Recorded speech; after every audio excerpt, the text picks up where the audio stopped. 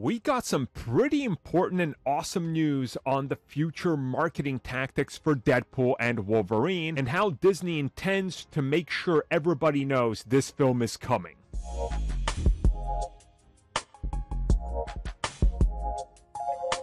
So during the recent CinemaCon presentation, there was a gag reel / a gag that was shown off that a lot of people thought it was just for CinemaCon.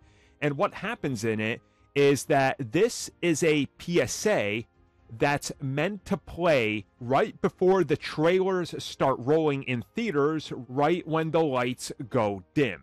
And what we see in this PSA is that we have Wade Wilson, aka Deadpool, who is attempting to tell Logan all the secrets he's learned about Avengers Secret Wars. But every time he tries to tell him something important, it's interrupted by a cell phone call. Finally, we have Deadpool, who looks at the camera and drops an F-bomb. Now, the F-bomb will be removed and censored because, again, this is going to be a nationwide, worldwide PSA to turn off your cell phones that's going to play in front of every film that's coming out. On top of this, after he fails to tell him all this, we then have Logan, who shows up fully suited up and says, "Hey, bub, you're in a movie theater, not your grandma's nursing home. Turn off your effing phone." We then have Deadpool, who jumps back into the frame, saying that it's making his private parts vibrate in his pants. You know, the cell phone going off. And then Deadpool glances over on at Logan and says, "Nice fourth wall break. Didn't think you had it in ya."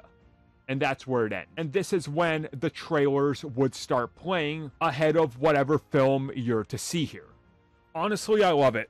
I think this is great. This is going to get so much more attention and play than anybody realizes. Now, just think about this for a second. You go see a movie at the end of the month, and then suddenly there you are sitting there and a PSA of this is playing. Like, that's pretty awesome. It's going to get a lot of laughter. It's going to get a lot of traction. People will talk about it.